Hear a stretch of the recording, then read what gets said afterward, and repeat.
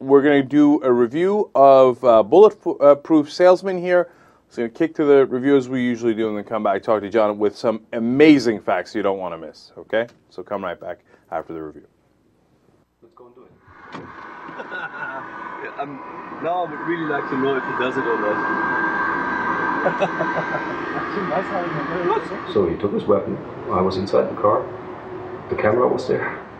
And the guy opened fire on the car. We're being shot at! Don't cry! Go by. Jesus Christ! Unfortunately, he also destroyed the outside mirror of the vehicle.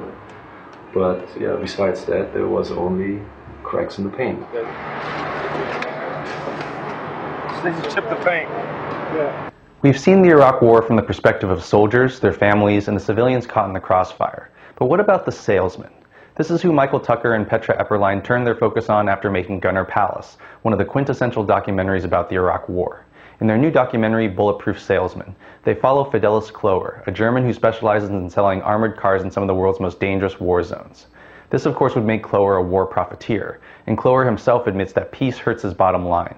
But as we follow him from Iraq a few months after the fall of Baghdad to Afghanistan, we see that Kloer, an intelligent, professional, unapologetic businessman who believes in his product and knows what his customers need even before they do, defies such easy categorization. Kloer understands that in his business, catastrophe for most means opportunity for him. So when Baghdad falls, he heads to Iraq to peddle his German-made luxury armored cars. But when he gets there, it seems like he's the only Westerner who actually understands what's going on. The border security is lax, the US military presence is light, and no one seems to realize that they're sitting on a powder keg. At first, the demand for his vehicles is light, but as the IEDs start going off, the orders start flooding in, making you wonder how a salesman could have assessed the situation in Iraq so accurately while the Bush administration was completely off guard by, well, everything. At first, Kloer considers Iraq to be the perfect war, where high-ranking officials, media, contractors, and businessmen will all need his cars to survive the hundreds of ambushes and explosions ravaging the country. And Kloer definitely knows how to pitch his wares, from keeping his fingernails clean and dressing the part to allowing a potential customer to shoot up one of his cars with Kloer inside. The film jumps back and forth between Iraq and Kloer's testing ground at an undisclosed location in Bavaria, where Kloer tests his vehicles against larger and larger explosives to keep up with what you might call the changing marketplace. And even when one of his clients is killed, Kloer understands that the best way for him to improve his product is to study how they fail in the real world. But as the IEDs become more powerful, Kloer realizes that Iraq is no longer the place for him. That's because he sells a high-quality product with a price to match, but lower-cost and lower-quality competitors are coming in, and Kloer knows that his customers will usually choose the cheaper car over the safer one, especially when they're only meant to protect some lowly contractor. And when all the insurgents need to do to defeat his newest vehicle is simply up the amount of explosives, staying in Iraq simply doesn't make good business sense anymore.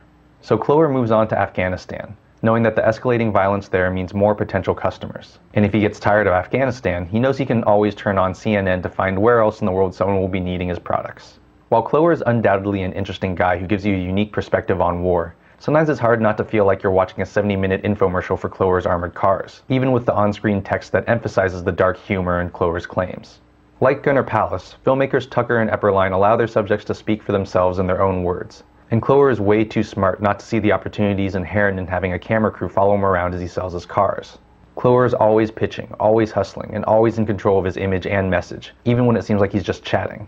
It's hard to watch the movie without thinking that if you needed an armored car and had the money, Kloer would be the guy you'd call, and I'm sure that's exactly what he wants you to think. While Bulletproof Salesman shows you the mindset of one particular salesman, it avoids some of the thornier issues around war profiteers, especially since Kloer's products are technically designed to save lives. But it's important to remember that Kloer is a relatively small fish in the war profiteering game, that there are huge corporations who stand to make billions from war, with battlefields serving as both the proving ground and showroom for their jets, missiles, and mercenaries. And when you think of the political and lobbying power of giants like Raytheon, Lockheed Martin, Halliburton, and Blackwater, it's easy to imagine war profiteers who don't just want war to happen, but have the power to actually cause it. I'm Jonathan Kim, and this is a Rethink Review.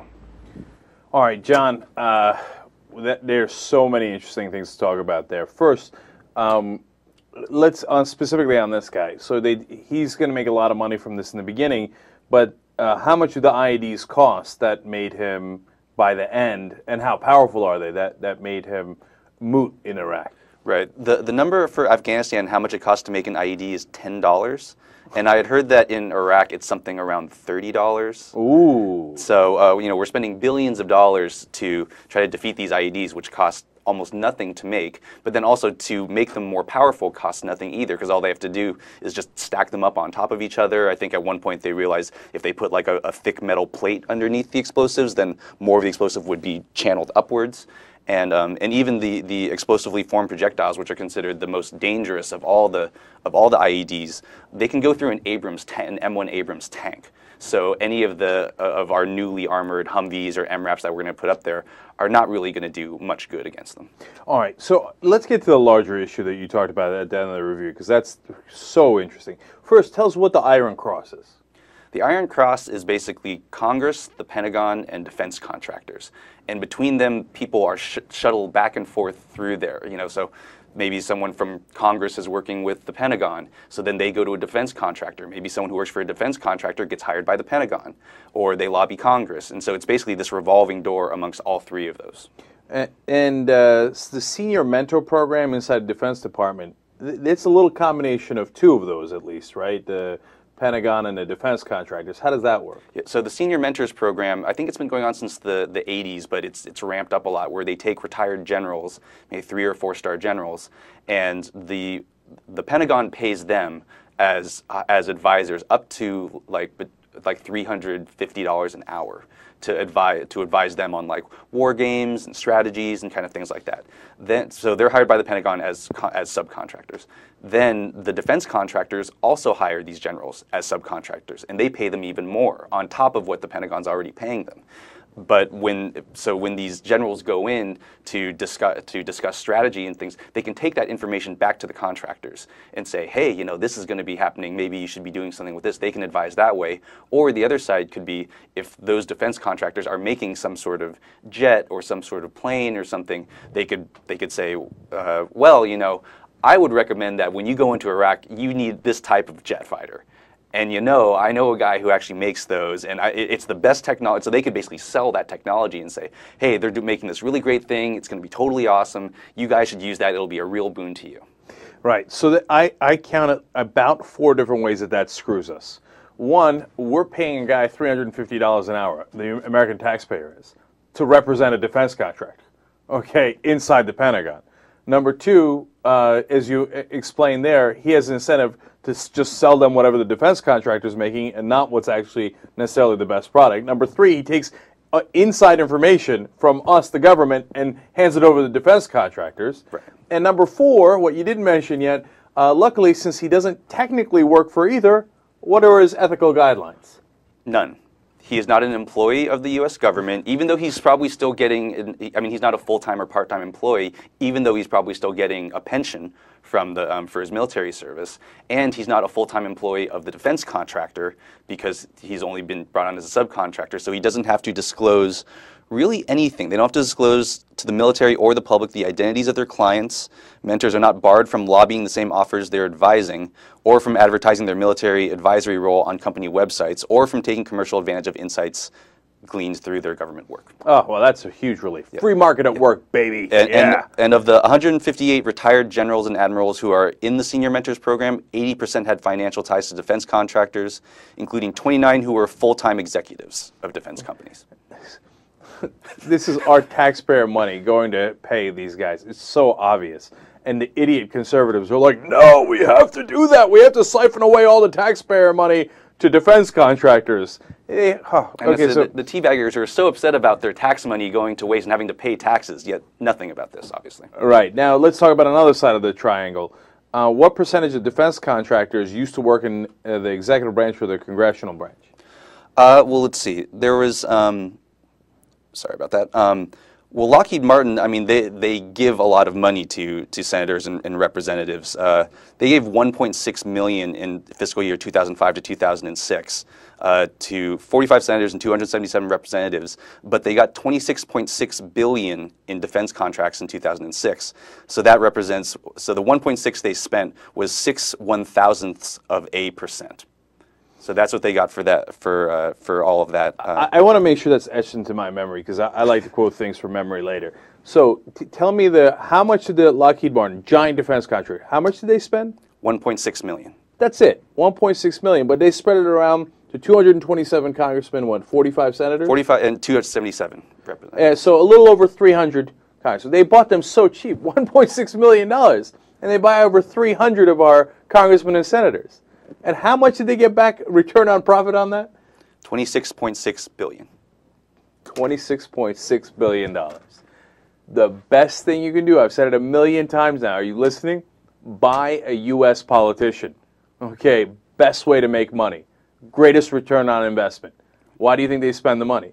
Now, well, to answer your question from before, 60% of the companies that do defense work, 60% of those companies had employees or board members who had served or had close ties with the executive branch or Congress.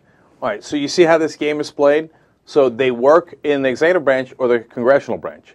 They know the payday is coming. Or they work in the Pentagon and through the Mentors program, we explain that part of it. All those people in government, they know if I play ball, I'm going to retire and they're going to pay me a lot of money, these defense contractors. And they do, as we just explained here. And then they pay a little bit for campaign contributions. And in the end, the defense contractors make, Lockheed Martin alone, $26.6 billion. It's an excellent way to do business. You buy the American government and they take all our taxpayer money and shovel it over to them. And then, so John, to come back around to Iraq and this story, how much does all this stuff cost? The up-armored stuff, the gas, etc. Remember, the Iraqis are spending $10 or at most $30 for the IEDs. Now, get a load of how much we're spending. Okay, first of all, the gas, John told me before, costs $42 in Iraq per gallon. And if we made it Iraq to get cheap oil, boy, did we screw that up, right? But the reality is, it's not we, the American taxpayer, that cares. Those guys, they're making money off of it. It's not like they're going in the wrong direction. It's not like, oh, it didn't turn out like we planned.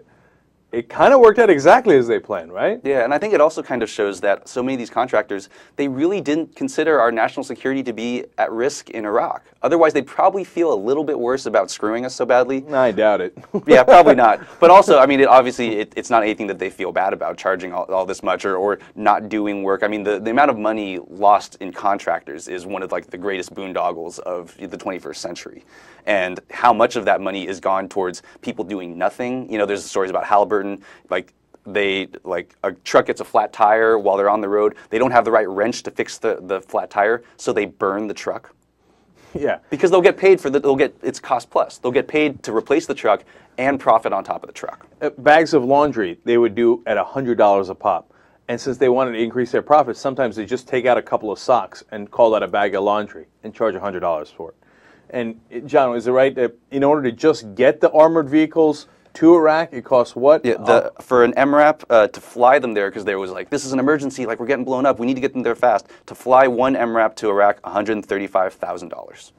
Okay. Remember what bin Laden's original plan was? And he said it in a tape to everybody. He announced it. He said, look, we did this to the Soviet Union, and we want to do it to America. You attack them, and then you wait for the counterattack, and where they lose all their money, where they waste all their money, and then they run out of money, and we win.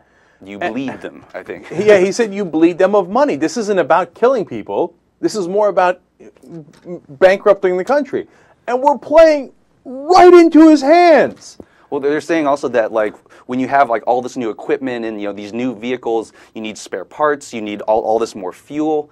You create longer supply lines. You put more trucks on the road to have to transport all this stuff, which just means more targets. All right, and then finally, we talked a lot about Lockheed Martin. There's just an example, and all the companies do this. But the vice president of Lockheed Martin said something really interesting that I think is very emblematic of not just what's happening in our government, but of course specifically the Republican Party, which has made an art of this. Yes, so Bruce Jackson, who was the vice president of Lockheed Martin, he told a reporter, Carl Grossman, quote, I wrote the Republican foreign policy platform. They outright brag about it. They're like, oh yeah, the Republican Party, they're so in our back pocket. I wrote their foreign policy platform. Yeah, see that, and you know what he put in there, funny enough? More war is a good idea. Huh, who would have figured that Lockheed Martin would have thought that?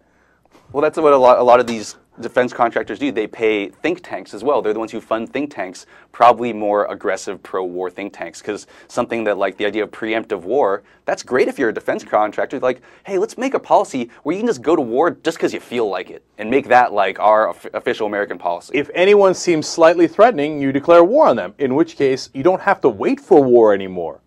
That's the great genius of preemptive war and the doctrine that was written into the Republican platform by Lockheed Martin. Now you have perpetual war. And that's and by the way, have we gotten out of Iraq or Afghanistan? Have you seen that happen yet? Oh man, this is the game that's being played on you. You got to wisen up to this game, and that's why I talk about a political revolt. We have to revolt this because they're going to bleed us dry until we're done, until we don't have a cent left anymore. And then they're going to say, as Alan Greenspan is saying about financial reform, as they say about these wars, no one could have seen it coming. All right, great review by John. Everybody check out Rethink Reviews on YouTube, on Huffington Post, and rethinkreviews.net. Thanks so much again, John. Thank you. All right, we'll be right back.